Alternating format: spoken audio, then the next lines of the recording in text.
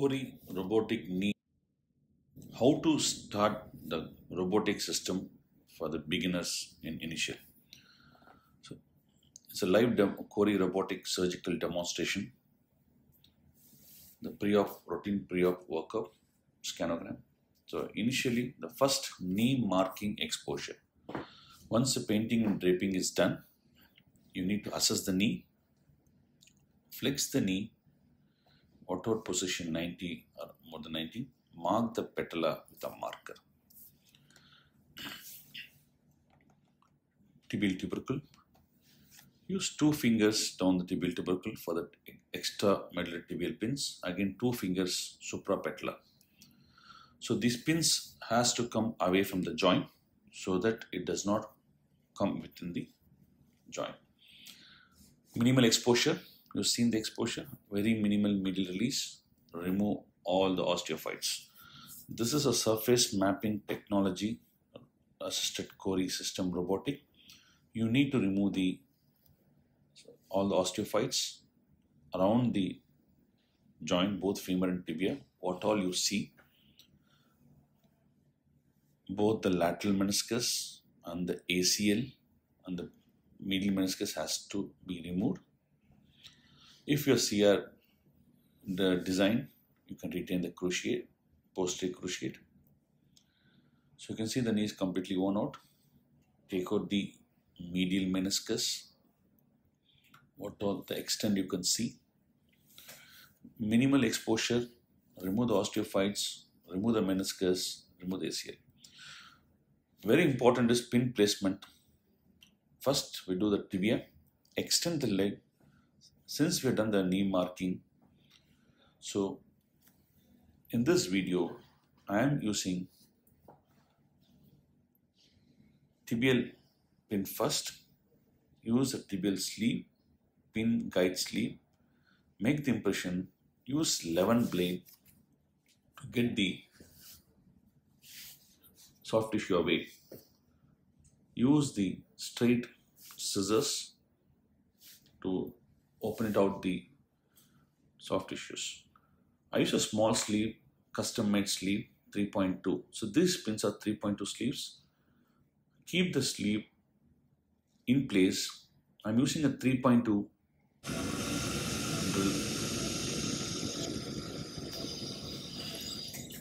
pin, 3.2 pin.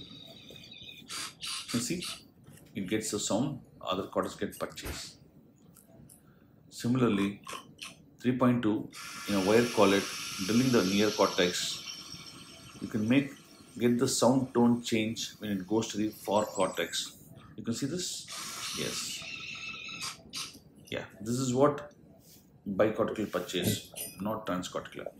I'm leaving the sleeve guide inside. Similarly, femoral pin placement. Use a sleeve, flex the knee, use a sleeve for the marking the pin placement. Again the 11 blade goes straight to the femur. Here I use again a 3.2 femoral sleeve guide. So I'm going to leave the guide in place. Make sure use a finger and see whether the guide is on the femur. Initial cases you can do that, and similar way put the pins. On flexion, make sure both the trackers facing towards the camera. So second important thing is camera tracking. In extension, rotate the limb. In flexion, rotate the limb. Do the hip center. This is a mocking of tracking. So you see all the movements before tightening the trackers to the clamp. Use checkpoint always, both femur and tibia. When the knee is flexed, you have to see this picture of the tracking. Camera orientation adjustment. See the probe, it should be center. This is very important for any robotic surgery. So now use the femoral checkpoint. Define the tibial checkpoint. So medial malleolus, keep the index finger and register the medial malleolus. You can see this against the probe, hold it, With the thumb, you can model the lateral malleolus. Knee center on tibia and femur center. You can see my knee is flexed to 90, patella subluxated. I do all the movements. So very important hips calibration. Your colleague to hold the pelvis. If you see only my left, I'm doing a mock surgery. I'm not doing anything pressing the foot pedal. So define the hip center. You see this? I'm just going to move only my left hand holding the thigh to get the femur. You need only the femoral movement. So you can see I'm just getting only the femur. Once you're done with this femur mapping, keep the knee in center. Just get the outer border and get back to the center and remove the foot pedal. Okay. You can see the blue one. These are crucial zones. You need to map the crucial zones. Yeah, very important. Okay. So use the green points so that you can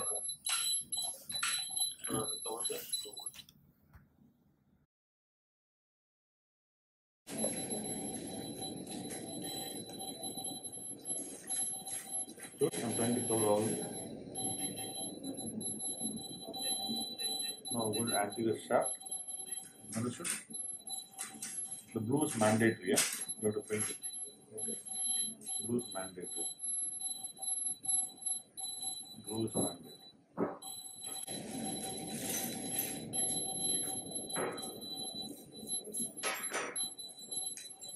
Okay, blue is mandatory. Okay, stop search. femoral special points, very important.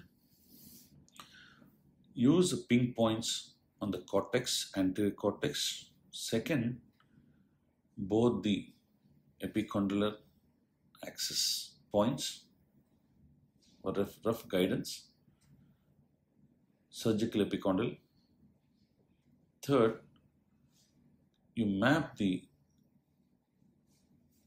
normal cartilage. This helps you in planning. So what you do is, lateral side is normal in varus knee. You map the lateral cartilage entire condyle with the pink points. So this will help you in planning. Then map the trochlea with the pink points. Define the PCA, femoral axis definition. If a condyles are normal posterior, use the PCA as a reference.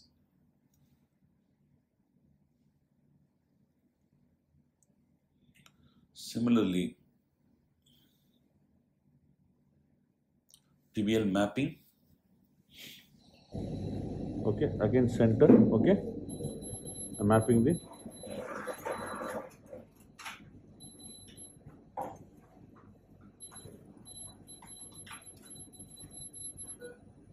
So put the green dots, no?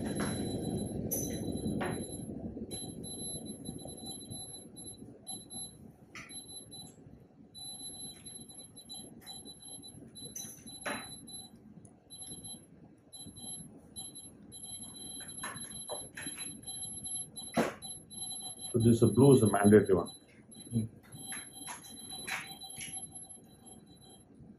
So you stop running it.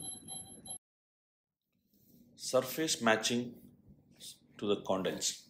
So implant planning screen, you can see the yellow working window. So the first screen after robotic surgery of registration, you get this implant planning screen. Go to the CT scan image, sagittal, turn the image. You can see the pink points, what we used in registration, helps us to know which is the lateral condyle. The normal condyle in a varus knee is lateral condyle. The second, just run the femur in coronal plane. You can see the pink points in the trochlea. This is matching the native trochlea. So implant planning in femur and as well as in tibia, surface matching to get to the normal side is lateral side. This is very important, crucial in initial cases. You have to do only match the implant to the mapped bone. in both femur as well as tibia. You can see this when I run the tibia in proximal tibia. Yes. In a solid view, you can see the picture of femur, how it is fit to the native bone. You can run throughout all the images how the femur looks on the visual appearance. Next, laxity assessment. Here you need to do the correctability of the knee. Minimal exposure, you see how much is correcting.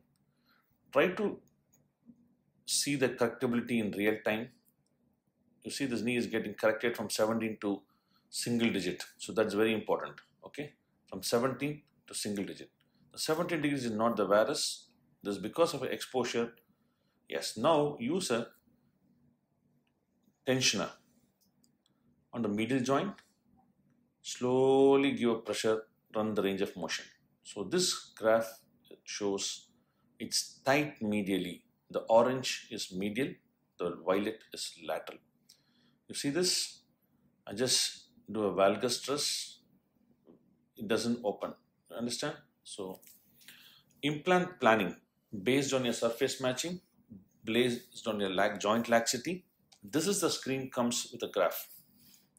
If you closely see the yellow colored box, this knee is tight in extension. You can see the extension, both colors, violet and the orange is minus. So what I'm trying to do, the working window. The box which is tight, you work with the femur above on it. So I'm trying to reduce my extension gap. So sagittal plane, first you have to correct the sagittal plane. Next, you need to see on the normal side where all the femur, so in this case lateral is the normal. So you have to see 9.5 is the implant thickness, try to match 9.5 on the lateral. So now I'm trying to balance it, the lateral side, giving 1 degree varus to tibia or 1 degree varus to femur, whichever balances. I set my limits, 2 degree in coronal plane and 5 degree in sagittal plane. So based on this, I'm trying to balance this case. You can see the working yellow window, wherever it moves around, I'm trying to rotate, internal rotate 2 degree or external rotate. Slope, I'm trying to increase the slope 1 degree or 2 degree. So this is very important. So my aim is to balance the lateral compartment, which is the normal compartment. Whereas the medial compartment is not normal, it's arthritic and hypertrophy because of bone growth. So this we need to see the amount of bone grown. If there is a tight orange on the medial side, look for the medial osteophyte and medial over hypertrophy of the bone. So this what surgeon has to be removed. So closely if you observe, I'm just doing a fine tuning. I'm ignoring the numbers, I'm just fine tuning which out. So this is what very important. The image you see that when you do a downsizing the tibia, there's a bone on the medial side. This you have to keep in mind. If I remove that bone, I reduce the tightness there. So this surgeon's intelligence. So next you do the executing part, checkpoint verifications. Very important, once you get this in FFD, you need to see both the condyles to be a kissing sign. So both has to be together. That means you're removing the additional bone which is required to correct the deformity. Very important, use the burr end-on view. The burr should be perpendicular to the cut surface, not oblique. If you do that, burr cuts like a saw, exactly the surface. You can see it need to be end-on view. End-on view. So you can see the cut surface, there's no dips. So very important, keep an end-on view. Try to run exactly. So this is how the engineers have designed this burr to work. No point in keeping oblique and burr not working. So it has to be kept end-on view. So distal burr, always to do a distal burr. And my way of doing is a distal burr first. Get the targeted holes, keyhole. In this, you have to focus only on the target box, nothing, don't focus on anything else, target box. Red is the target, green is the burr. Use a visualization cut, take the proximal tibia with a planar guide. So this is very important. Just keep the cutting, regular cutting guide with a planar and visualize the cut, pin the cutting guide, take out the 90% of the bone, what you're supposed to be taken. So this is the best way. So initial surgeries, first 50 cases, this is the best method where you can remove the bone in proximal tibia and focus on the 0 number in all the things. Varus valgus 0 point, 0 point, 0 point. This is what important. Don't make the 0 to 1.